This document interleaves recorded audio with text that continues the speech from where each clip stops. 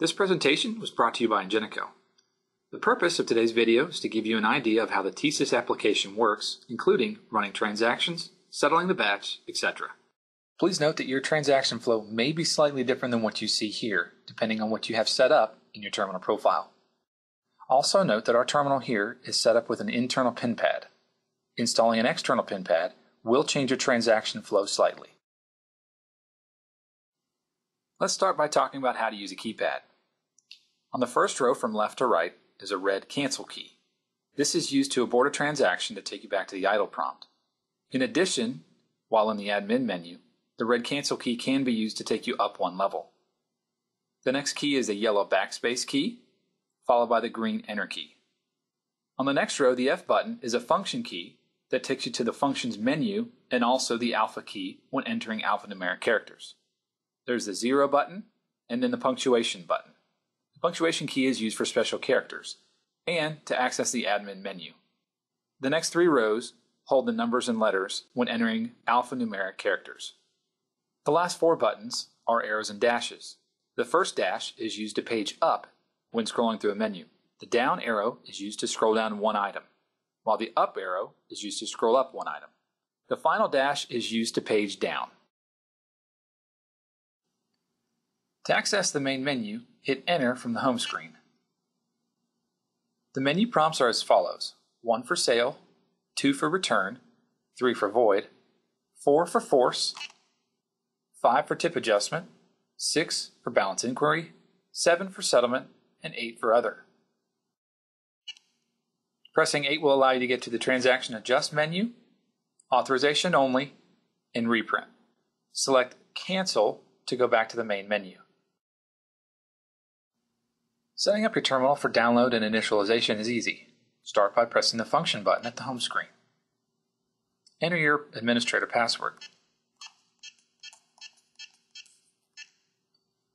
Select 0 for Teleum Manager, 3 for initialization, 1 for parameters, and then scroll down and select TMS and hit Enter. From here, you'll be able to set up your configuration for dial or IP download. The easiest way to run a credit sale is to start by simply swiping your card. Press 1 for credit. Now enter the sale amount. You'll be asked for the last 4 digits of the card.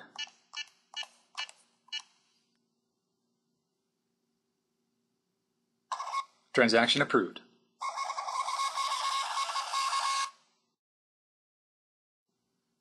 To run a debit transaction while using the internal pin pad on the terminal, start by swiping the debit card. Select 1 for debit. Now enter the sale amount. You'll be prompted to pass the terminal to the customer. Once the customer sees this, select Enter. Press Yes to confirm the total, Yes to add a tip, and enter the tip amount. Press Yes or No for cash back, and enter the cash back amount. You'll now see the total and can accept if the total is correct. The customer can then enter the PIN. You'll be prompted to pass the terminal back to the merchant, where the merchant will press Enter. The transaction will connect. Your debit has been approved.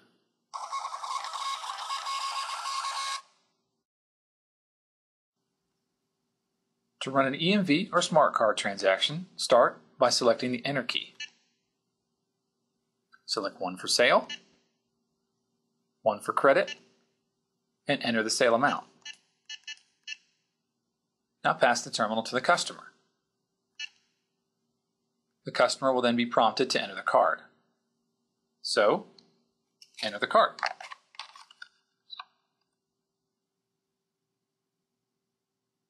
The customer can then select the language, choosing English here. The card is verified. The customer can then confirm the amount total. Enter the tip, and select the accept for the total. The terminal can then be passed back to the merchant, who will then select Enter. The transaction is approved.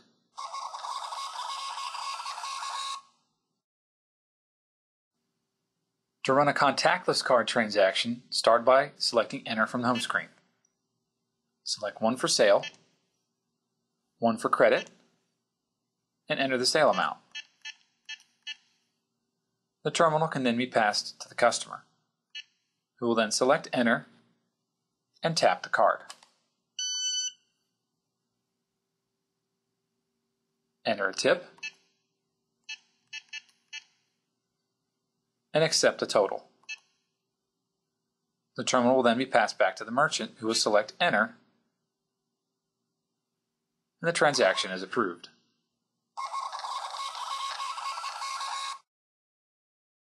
To run a Auth-only transaction, select Enter from the home screen. Scroll down and select 8 for Other. Select 2 for Auth only, 1 for amount auth, and enter the amount. The terminal can then be passed to the customer, where the customer would swipe the card. The terminal is then passed back to the merchant, who selects Enter and enters the last 4 digits of the card number.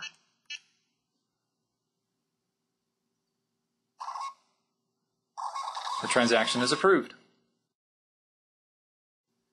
To run a void, start by selecting Enter from the home screen. Select 3 for void and No on pre-auth. There are several ways to look up a transaction. We're going to select 4 for invoice number. Enter the invoice number. Once you find the transaction, press Select, Confirm Void, Yes. Your void has been approved.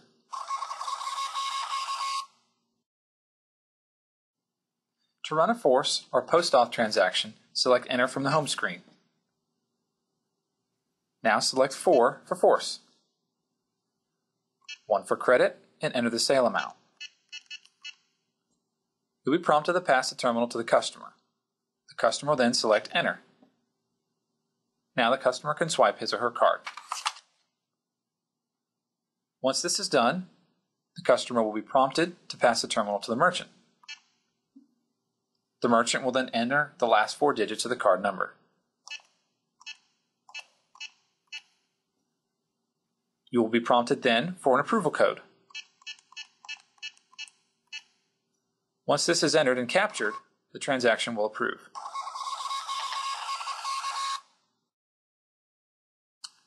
To add clerk IDs and names, start by selecting the punctuation key. You'll be taken to the admin menu. Select 1 for clerk menu, 1 again for add ID. Enter a clerk ID. For clerk name, you'll be using the letters located on each number. We will enter Bob. B is located on the 2 key. Select 2, and then hit the function key until B is displayed on the terminal.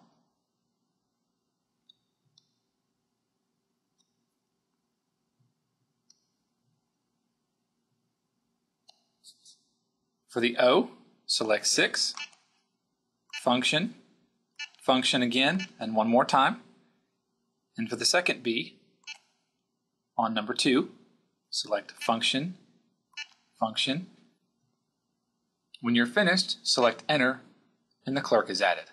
To add another clerk, simply hit Yes, or if you're done, like we are, select No. To check the batch totals, select the punctuation key. You'll be taken to the admin menu. Select 2 for batch menu and 1 for batch totals. Here you'll see the sales, returns, and totals for the day. To settle the batch, select Enter from the home screen, scroll down, and select 7 for settlement. Select Yes to close the batch,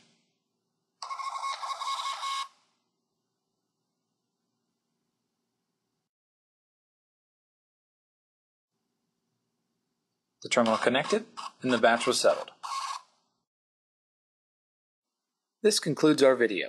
Thank you for choosing Ingenico.